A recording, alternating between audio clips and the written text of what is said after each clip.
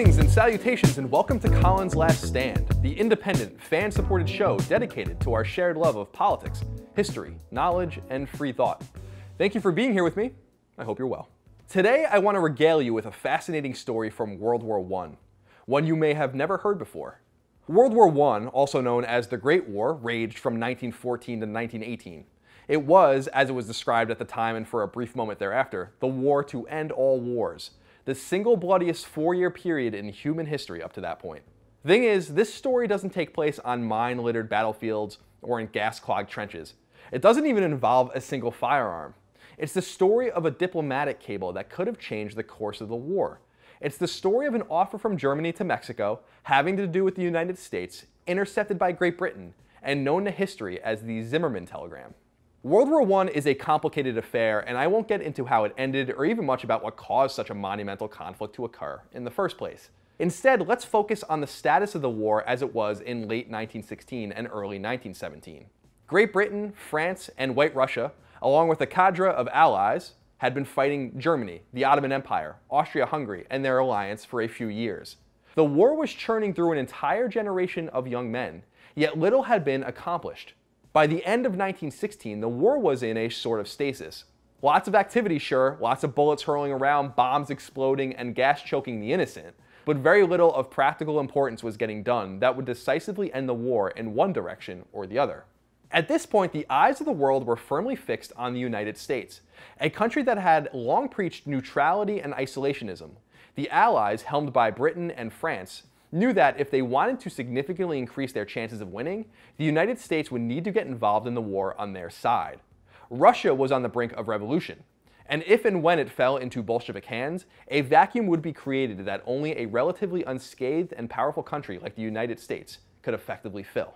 The Allies' enemy, the Central Powers, were led by Germany, and they too had their eyes on the United States. Germany and its allies knew what Britain and France already did. The United States getting involved in the war would likely hasten Germany's demise.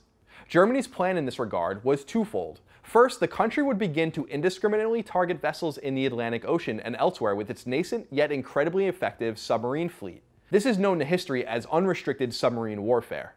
Knowing that attacks on American shipping and merchant vessels headed for Europe would undoubtedly draw the ire of the United States and likely get them officially involved in the conflict, Germany had a second plan. Distract the United States on their southern border so that they'd have to choose whether to protect their own land or someone else's. To achieve such an end, Germany decided to open up a diplomatic channel with Mexico. Mexico, as it turns out, had an axe to grind with its northern neighbor dating all the way back to the Mexican-American War, which occurred from 1846 to 1848. The United States decisively won the war against a blatantly inferior foe. And adding insult to injury, the United States annexed a massive portion of what was, at the time, the northern end of the Mexican Republic. In return for some cash to settle some outstanding issues between the countries, the United States expanded its territory with the biggest swath of land since Thomas Jefferson's Louisiana Purchase. Current-day Texas, Arizona, New Mexico, California, Utah, Wyoming, and Colorado are either partially or entirely made up of the land the United States took from Mexico on the eve of the American Civil War. Germany figured that this likely remained a sore spot for the Mexicans, and decided to use that as leverage to get the Mexicans into the war, distracting the United States long enough that it would be a non-factor in the greater European conflict. In return, should Germany win, the empire promised to allow the return of the land Mexico lost to the United States at the end of the Mexican-American War. And so, on January 16, 1917, German Foreign Minister Arthur Zimmermann created a telegram aimed at Germany's chief diplomat in America, Johann von Bernstorff, who was then to relay word to Germany's diplomat to Mexico, a man named Heinrich von Eckart. But things immediately went pear-shaped, because neither von Bernstorff nor von Eckart ever received Zimmermann's message, at least not until days after their enemies had already translated and read its contents. Instead of finding its way straight to the intended recipient, the message ended up in the worst possible hands for the Germans: British intelligence. As the BBC points out, telegraph cables leaving mainland Europe were trifled with and otherwise hampered, forcing Germany to use neutral telegraph lines to get its messages out. This left them completely susceptible to interception. The so-called Room 40, the British intelligence and military's elite group of codebreakers, made quick work of the German cipher, at least in part, but didn't immediately alert their American counterparts as to the nature of the telegram. The telegram was otherwise allowed to reach their intended targets unmolested, mostly because, as the BBC says, the data was collected in an ill-begotten fashion on cables the country didn't have open authorization to be spying on in the first place. Before we go any further, here's what the telegram said in full, as sent by Zimmerman to his aforementioned diplomats, ostensibly for their eyes only. Quote, "On the 1st of February, we intend to begin submarine warfare unrestricted. In spite of this, it is our intention to endeavor to keep neutral the United States of America. If this attempt is not successful, we propose an alliance on the following basis with Mexico, that we shall make war together and together make peace. We shall give general financial support, and it is understood that Mexico is to reconquer the lost territory in New Mexico, Texas, and Arizona. The details are left to you for settlement. You are instructed to inform the President of Mexico of the above in the greatest confidence as soon as it is certain that there will be an outbreak of war with the United States, and suggest that the President of Mexico, on his own initiative, should communicate with Japan, suggesting adherence at once to this plan. At the same time, offer to mediate between Germany and Japan. Please call to the attention of the President of Mexico that the employment of ruthless submarine warfare now promises to compel England to make peace in a few months." End quote. As you can see, there was a secondary objective here too, namely to get Japan into the war on the side of the Central Powers, who were basically acting at the time as a neutral country with some allied sympathies. Japan was a country who was also increasingly finding its empire-building ambitions at odds with the sleeping giant. But that's neither here nor there. The more pressing issue was Germany's renewed plot of unrestricted submarine warfare, its obvious effect on American shipping, and the fear Germany had that this would draw the states into the war, tipping the odds in the Allies' favor. So worried was Germany of this possibility that not only did it want Mexico in the war, and not only would Mexico be allowed to retake its lost territory, but Germany would even help fund the effort themselves. Pretty bizarre stuff, but equally bold. Because Room 40 didn't have much of a solution as to how it could tell the United States of the cable it intercepted without basically letting the country know that it's been spying on a ton of its cable traffic, it took more than a month for the British Empire to officially let the United States know what was going on. Woodrow Wilson, upon learning of renewed German attacks on American shipping, broke off all diplomatic relations with Germany as of February 3rd of that year. The Library of Congress suggests that Wilson learned about the Zimmerman telegram at this time, but it's unclear if that's true.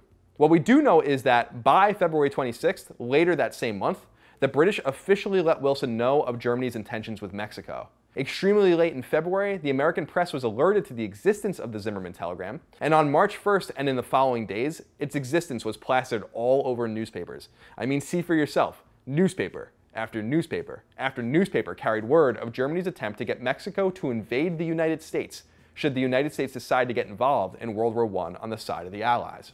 Interestingly, Constitution Daily notes that there were many in the US who thought the telegram was a forgery, likely drummed up by the British to get their Americans into the fray on their side. But even more people were now ready to hurl themselves into a war they didn't want anything to do with mere months earlier. As for Woodrow Wilson, he was described as being completely incensed by the development. Not even trying to hide it, Zimmerman himself admitted to sending it on March 3rd, noting that it wasn't an overt act of war while confirming its authenticity.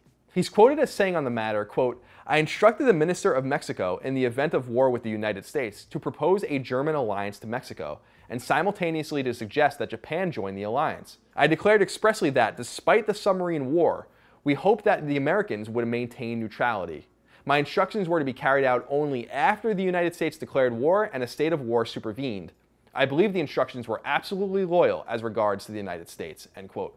Way later, in 2007, historians going through Zimmerman's documents even found the original draft, according to previously mentioned Constitution Daily. Even stranger, the draft had offered California not to Mexico, but to Japan, should both countries get involved in the war and the Central Powers emerge victorious. Another bizarre twist of history. By April 2nd, a confluence of developments, constant pleading from the Allies, Germany's attacks on American shipping, and the Zimmerman telegram, of course, among other issues, forced the once reluctant Woodrow Wilson to ask Congress for a declaration of war against Germany and its associated countries, a request that was granted to the President on April 6th. The United States was officially in, and Germany's worst nightmare came to life.